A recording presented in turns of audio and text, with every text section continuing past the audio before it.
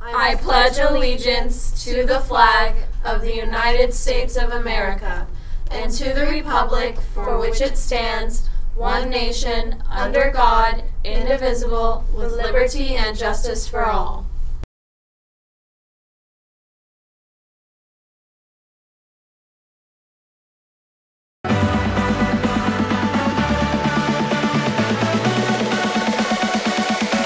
It's beautiful.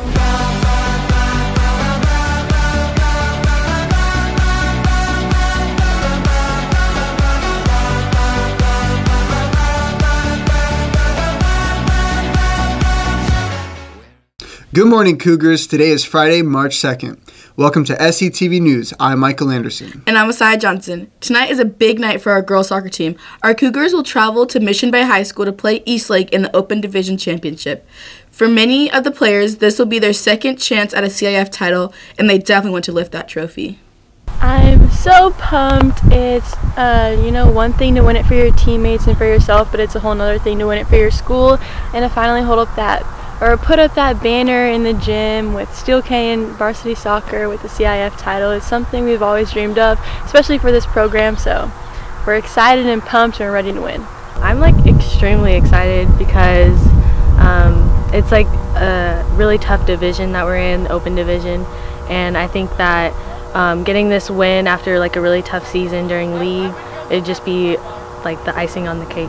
Knowing that football won the CIF championship, we really want to win it too. I feel like there's no other feeling than holding up that trophy. So. I'm so excited. We came so close last year, and to have it kind of taken away by just one goal, and they only had one shot on goal, and it just happened to go in. We kind of want redemption this year, so I think to get that trophy and then the CIF banner, it'll really mean a lot for our school and our program in general. And spring season. If you'd like to see the game in person, kickoff is at 5 p.m. at Mission Bay High School. Tickets are $10 for adults and $6 for students. Our school got to celebrate a different sport yesterday. Players from the football team received their championship ring at lunch. The design honors both state and the CIF titles that the Cougars won last December. This is a pride that we banded together as brothers, came through. We had a bad season last season, but this season we came through and went to state. First to do it at Steel Canyon, only ones to do it. We feel good about ourselves.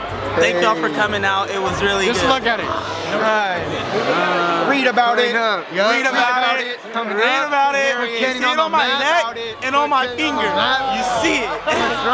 I've got a coaching staff that really has been together for 10, 15 years. A lot of them were with Ron when Ron was the head football coach, and then when I took over, they rolled over and stuck with me. So you got some coaches that are really invested in Steel Canyon.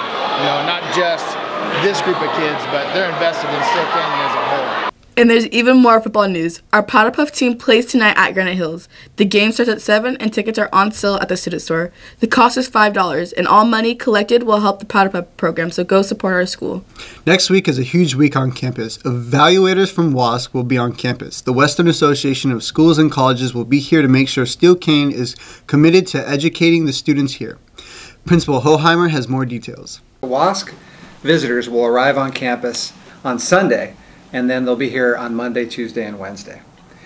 We have written a 300-some-odd page report. It's called the WASC document, and the report looks like this.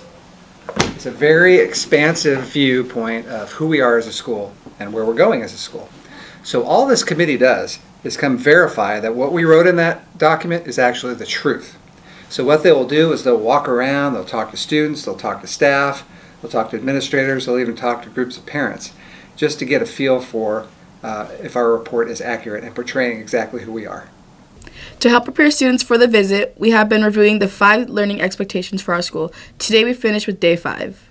In order to fulfill the school-wide learner outcomes, each day we will be teaching you about one of these skills called ACTS. Today's skill is E. A Steel Canyon student will be an effective communicator. To be an effective communicator here at Steel Canyon, students must be able to receive and understand information through reading, listening, writing, and watching. They must be able to use verbal and nonverbal skills to communicate. They must be able to collaborate by exchanging and processing information. They must also be able to express ideas visually and physically. Thank you for watching my presentation.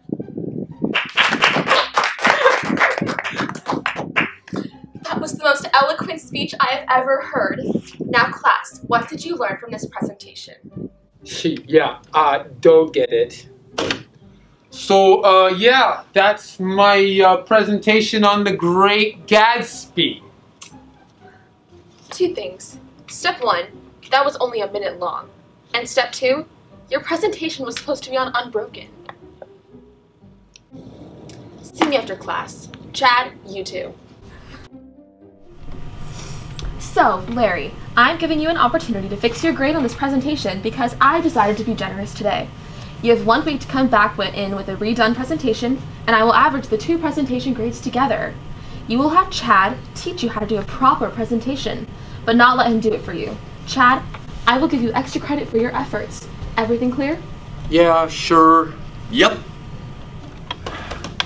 I don't even know how to fix this presentation. Well, you have to be able to learn from what you read about Unbroken and present the topic using nonverbal, visual aids to help communicate your point.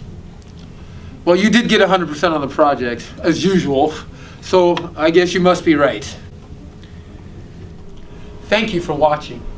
Wow, I have never seen such a turnaround in such a little time. I am thoroughly impressed. This week we have taught you about the school-wide learner outcomes, or ACTS, which, to recap, are: students will A. Be an adept learner, C. Be a complex thinker and problem solver, T. Be technologically proficient for the 21st century, C. Be a contributing member to their community, and E. Be an effective communicator. We hope that you have learned more about the goals our school has set for us with their mission and vision statements.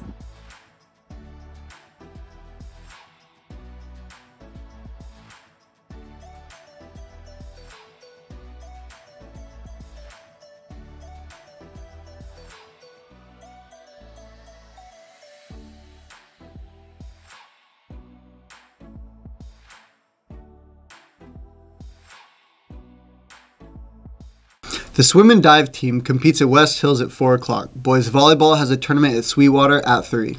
That's all the news we have for you today. Have a great weekend. Rah, rah, Cougars. Cougar Pride, get some.